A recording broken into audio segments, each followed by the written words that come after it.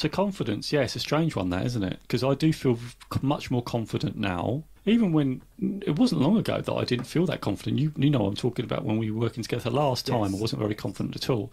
I had strong purpose, but not much confidence to deliver that purpose. And it took a lot of time to build that. I would say to you, my confidence depends on the area where I am. But I'm much more confident now, like you say, than I was when I was younger. And when I was younger, it was about the people that I surrounded myself with. And I explained this before about the friends that I had. Friends impacted that confidence and actually drained that confidence. And this is why it's a really important message that when you're younger, Ryan's age or younger, is that you surround yourself with people that are going to help you be confident. And you need to distance yourself from people that aren't helping you become confident or undermining your confidence. My perspective on this is that, yes, I'm much more confident now I'm older, and it does take time. It takes time. But I think there's also another side to this where just because you're older doesn't necessarily mean you're confident, because I've come across older people that aren't confident. There were areas where my mum, bless her, was not confident, depending on what the area was. There are other areas where she was very confident. Even my dad, there's areas that they're confident in and areas they're not.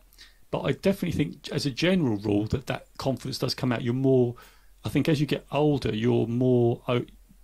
This is what I found as my personal experience, a personal perspective, and what I've been observing. You're more likely to speak your mind, I think, without so many filters. That's what I found, and I've noticed it in, because I converse with older generations like myself, like you said, Lee, right? So, but I have noticed when you're that sitting around in a nursing home waiting for like the pills Yeah. and stuff to come round, yeah.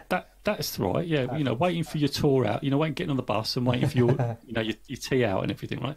But I have noticed that. But what I'm mindful of is that, again, with the confidence thing, is that although I can speak my mind, I am very conscious that I have to do it in a way which is non-judgmental and that helps the situation rather than hinders it. So it is, like you say, a real fine line between confidence and arrogance, and it's really important that we don't step over that line. Yeah.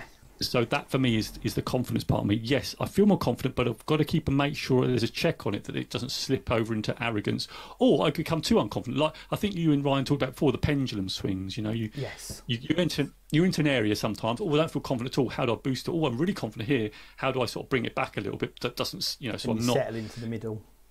Yeah. So you're always constantly, I think, measuring it internally. But no, you're right. As generally, if you're going to ask me, yes, I feel more confident now than I did when I was younger, if that answers your question.